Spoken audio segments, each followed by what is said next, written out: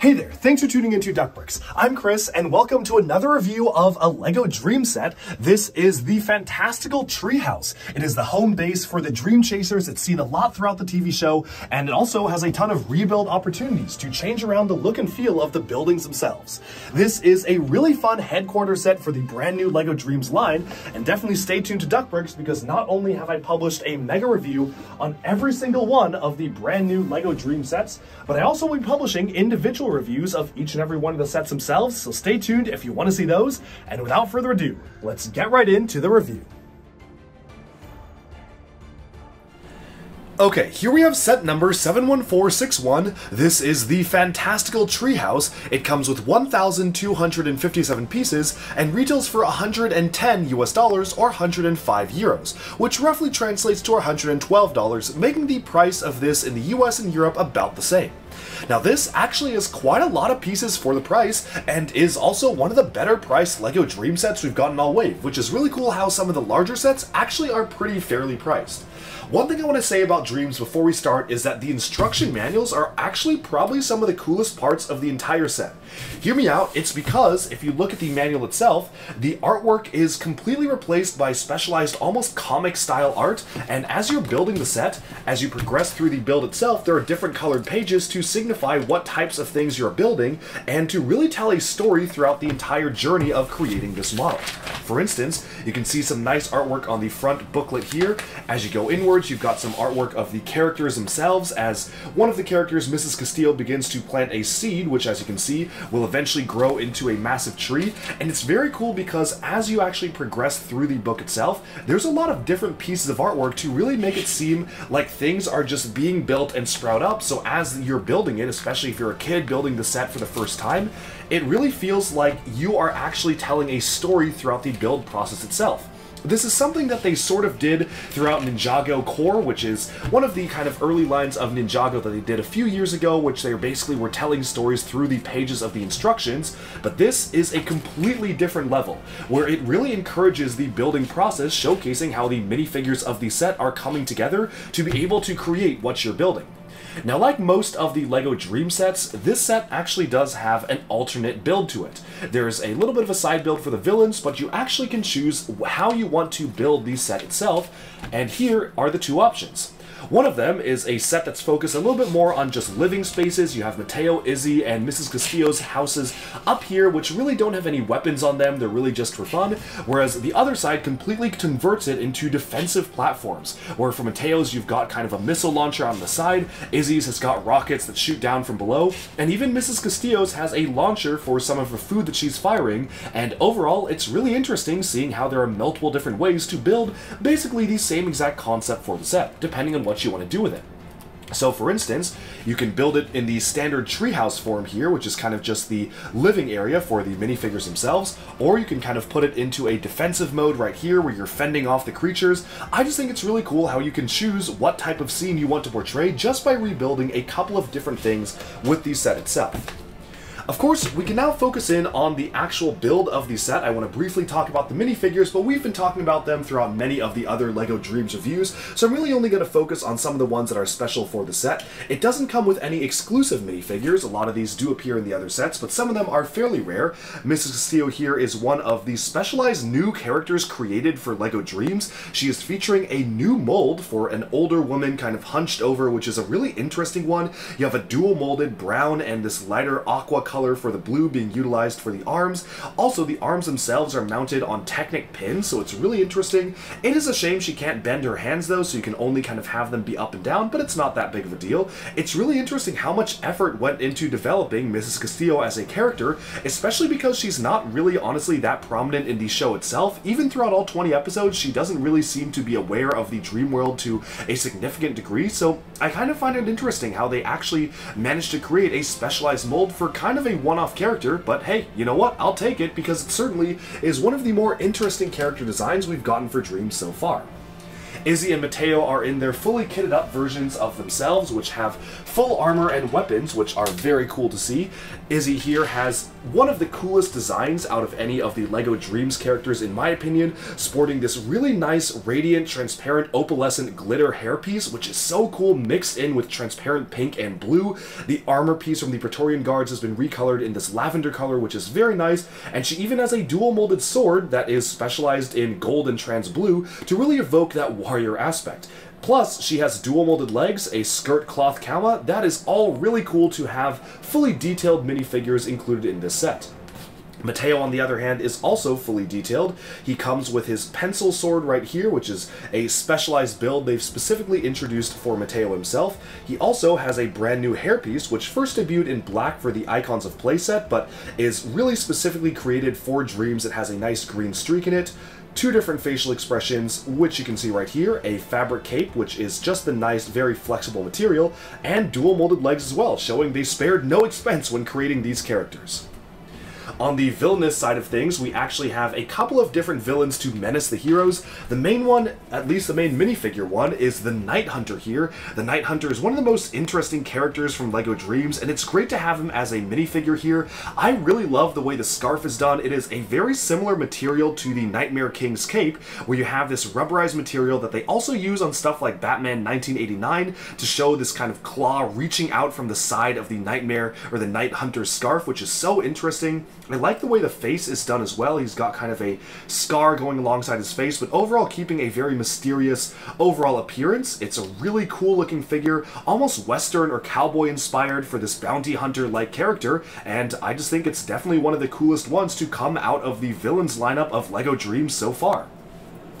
We also get a couple of characters utilizing the new smaller body element, which was introduced for LEGO Dreamzzz. The first one is a bit of a strange one because this is supposed to be Z-Blob, although in the show he never actually really appears as a humanoid. He basically is only just a little blob, which I honestly think is cuter. I think Z-Blob works better as just a little blob element and not a humanoid figure. He does look a little bit strange being a humanoid with arms and hands, but it's not that big of a deal. It's just I think I personally just prefer the recolored Baraki eye that they included in the Nightmare Shark ship. He does, however, have this long vine which he can use to kind of grapple to other places like we did see in the show itself, and also utilizing the body is a new mushroom character. This is just a denizen of the Dreamland, so you just have a generic mushroom figure right here, as well as one of the Nightmare King's creatures. This is specifically one of the Grimspawn, one of the three main ones, so it's really cool to get him. Just a really funny looking character with a gigantic head using the Big Fig head introduced for Thanos in the Infinity Saga sets, and a really small body. Overall though, the main focus of the set is on the main actual build itself, and almost all of the budget went directly into making the treehouse, with just a little bit of extra effort spent into creating a couple of different side characters just to use across the set itself. This right here is a walking mailbox character. It kind of reminds me of some of the stuff that we would see with like Junkbot in the original LEGO games. It's just a fun little character. You've got mail on the inside. Also kind of reminds me of Flappy the mailbox from LEGO Club. So there's a lot of just fun little references in here, but he has just little robotic arms. You have the mail indicator that can go up and down, propeller on the top of the head, so I guess this one can fly up to the different levels, and even foot articulation. So overall, just a nice, cute little brick-built character, and I believe those are new prints for the eyes as well. The more interesting brick-built character to me is a mini version of the Cage Monsters. I really like how you don't actually have to buy the larger Cage Monster set, which you can see right here, to be able to get this very prominent and menacing creature that was seen throughout the series. This is the larger version of the set, and this is kind of a baby version, which is introduced in the Treehouse. They're essentially supposed to be just the same creature, but just two different concepts and scales of executing it, and I like it because not only does it allow you a way to get this prominent creature in a different set without having to buy the dedicated set, but it also makes the actual Treehouse feel a lot larger in comparison to this creature, because if one of the cave monsters, or the Cage Monsters, is only basically going up to here, this just feels a lot larger when you have this in relation to it. So I think that is actually really cool. Lastly, there is a smaller side build for the villains as well. This is actually something that you can place on the ground, but you can kind of set it aside as well. And this is just a little bit of an evil-looking monster plant, kind of like a piranha plant type thing that can chomp open and close to trap any unwary travelers inside of its jaws. So just a fun little thing to play around with there. But overall, I think it's time to get right into the main build itself, because there's actually quite a lot to see here. So for the build of the Fantastical Treehouse, you may notice that this is really giving a lot of LEGO Elves vibes, which I think is a good thing. I think LEGO Elves was one of the best LEGO themes that we got back in the day for the mini doll adventure theme, so really a big fan of that. And I think the only way to tackle this is to start from the bottom and work our way to the top. One thing I do want to specifically point out is that the set also came with an additional sticker set, where you had stickers that were not essentially supposed to be going in any particular location, but allowed you to decorate them in different ways. So of course you have like little Izzy signs here. You've got a lot of these little rounded stickers scattered throughout the build just to be able to add on to different aspects of the build itself, and I've basically just kind of chosen where to assign these randomly just the way they're supposed to do it.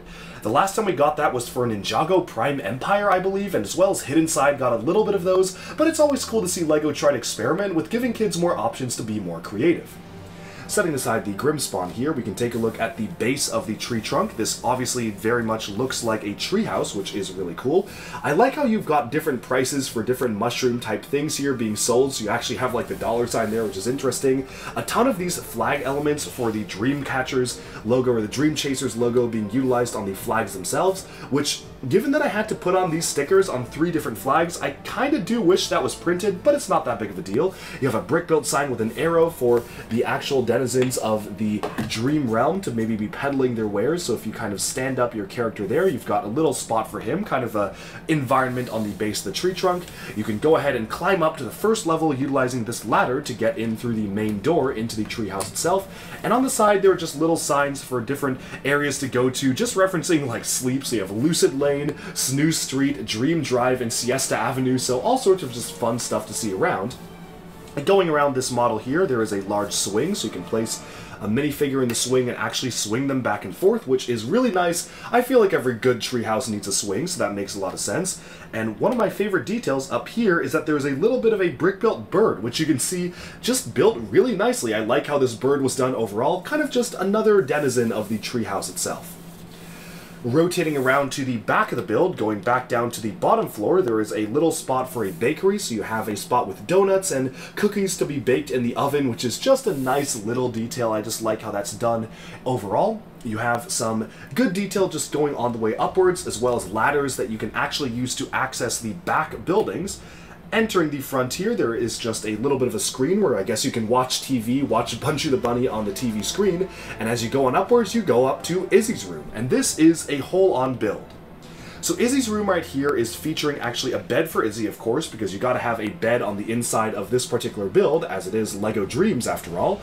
I like how they've actually managed to include little aspects of the characters in their builds themselves, so you kind of have a poster of Bunchy right there, but this all actually rotates outwards, so you can see this out here is Izzy's room. You actually have a sign that says Izzy on it, which is really nice. Not a ton of interior detail, honestly. There's not a ton of space even to pose minifigures, but you have some detail being added in for some accessories for Izzy herself. And I guess she can get into her main room utilizing kind of this doorway here where you can kind of squeeze through the minifigure to get her into the main building. Now, the interesting thing is that with this set, every single one of the buildings is modular, at least these separatable ones, so you can actually take this off, and it's just attached by a single clip element, so everything is just done by the clip system, so you can really put them on whatever levels you want, although if you follow the interior design, this is the quote-unquote correct configuration, because Izzy's is the second floor, Mateo's is the third, and Mrs. Castillo's is the top. Speaking of Mateo's, you can see Mateo's treehouse right here. I like the brick-built Z-Blob face right here. Of course, you have brick-built slime going down the side, of course, for Z-Blob's character. You have a bit of a stud shooter element up here, this time oriented upwards for fireworks, kind of a similar technique that we saw in the Ninjago Temple of Erjitsu, which also had a stud shooter facing upwards for fireworks. I like how, since Mateo is an artist, you have some spray paint cans as well as a large text there that says sleep. And then on his room right here, just make sure you don't knock off the bed there as you're moving it along, you can actually see a little bit of a comic for Z-Blob himself, which is a nice touch because it just ties into his character in the show, and some more spray paint bottles for the artistry itself. Lastly, you can go on up to the top floor here. Not a ton to see on the top deck. It's kind of just an observation deck for the characters. But as you can see here, this is Mrs. Castillo's station. This is pretty cool because when you push down on this lever, you can launch the disc upwards. So that kind of is a launching disc element right there to be able to fire some projectiles upwards, and you have some extra ammo on the side. She also is on a rotating stand, so you can have her be overlooking the entire total area of this particular treehouse. And overall, that's pretty much all there is to do in terms of being able to explore the overall interior and exterior of the building itself. Now here's the thing about this build. I actually really like the color scheme. Having the leaves be blue was a really inspired choice, and I love the usage of these specially new recolored blue leaf elements to really make the foliage feel compact and make it feel very lush as a treehouse itself. The only thing that is a little bit dubious to me are these elements right here. These brand new dual molded elements were specifically introduced for LEGO Dreamzzz, and I feel like it was a case of LEGO trying to do too much with just one element. And I'm a bit mixed on that, because I always love it when LEGO can make a particular new mold and you can use it for different things. For this set, these are supposed to represent leaves, where you can see they kind of have petals on the side. They're not just supposed to be kind of jet engines like they are for most of the other sets. They clearly are supposed to be leaves with petals, but they're also shaped very much like jet engines. Like, they clearly are shaped in a particular way that looks like rocket exhaust. They are literally used in that exact color as jet exhaust pieces for the other sets like Mr. Oz's Space Bus. And I feel like the part design of these pieces was trying to do a little bit too much at the same time, and as a result, I feel like they neither succeed as foliage or jet exhaust, because I can't help but see the flame exhaust when they are pointed in a very triangular fashion downwards here, but I also can't help but see the leaves when they're actually used as jet exhaust for the other sets. I honestly feel like when trying to do both at once, they didn't really succeed at doing either, and that is a bit of a downside to me. It's not that big of a deal because you can obviously chalk it up to a fantasy tree house, and obviously their leaves are definitely not going to look how things look in the real world, but I do feel like it is a little bit goofy in the way that it's set up, just in terms of having these be dual function pieces. Overall though, I do like the aesthetics of the set. It again feels a lot like a LEGO set that came from LEGO Elves or something like that, which is just so cool. I just like it when LEGO does unique things like this. I definitely feel like some of the other Dream sets are at least a bit more interesting to me. I feel like the subject matter of some of the other sets, like the Nightmare Shark Ship and the Villain stuff and even the Space Bus, are maybe just a little bit more interesting, but I really do respect what LEGO has done with a build like this. It feels like an evolution of LEGO Friends and LEGO Elves being mixed together with fantasy elements, and I really like the modular aspect of the design, which really emphasizes being able to move around the different components to be able to rearrange the overall layout of this particular build. Overall, for $110, I will have to say that this is probably one of the best valued sets, not just of Dreamzzz, but maybe of the entire year. This is pretty incredible value. Like, $110 for what you get is really good, and I'm honestly really happy with how much this set costs, given how many pieces you get and just how much you can do with it. So while it might not be the most interesting thing to come out of LEGO Dreamzzz for me, and I might be personally drawn to some of the other sets, this is still a really strong showing for LEGO Dreamzzz, and definitely one of the best price sets out of the entire wave. Alright, and with that, we have summed up our look at the Fantastical Treehouse. Let me know down in the comments below, what do you think of the set? Do you like it? Do you dislike it? And what do you think of LEGO Dreamzzz as a whole? Thank you all so much for tuning into Duck Breaks. Be sure to like and subscribe for even more LEGO news, reviews, discussion, and analyses coming away very soon, and bye for now.